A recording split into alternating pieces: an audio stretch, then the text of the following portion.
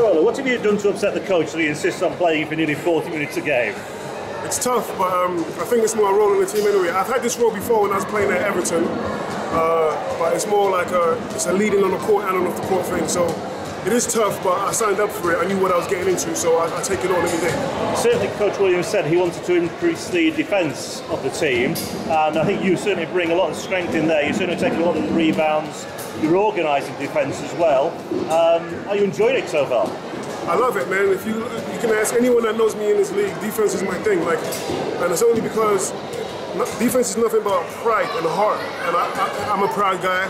You know, I pride myself being the main guy on the team, the best defender on any team I played on. So no matter what happens on the offensive end, you know, I might play well, I might play bad, but you can rest assured that I'm going to play tough on defense. And I always want to guard the best player on the other team, and I get enjoyment out of shutting them down. So I'm just going to try and bring that energy to the rest of the guys so we can win some games. And I guess it's come as a bit of a surprise just how good your three-point shooting is. I mean, you've hurt us 1 or 2 games when we played against Sheffield, but I don't think people would realise just how good a three-point shooter you were.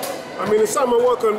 They say with age, if your three-point shot ain't getting better with age, then you're not doing something right. So I just turned 34 the other day. I ain't got too many years left. So I'm glad it's getting better. You know, I've worked in it all summer, and I'm going to keep working on it all summer. But for me, it's not my main focus. As I said, my main focus is defense. And if I get an open three, I'm going to take it. Now, I think you played better as a team than you did last week. Would you agree with that?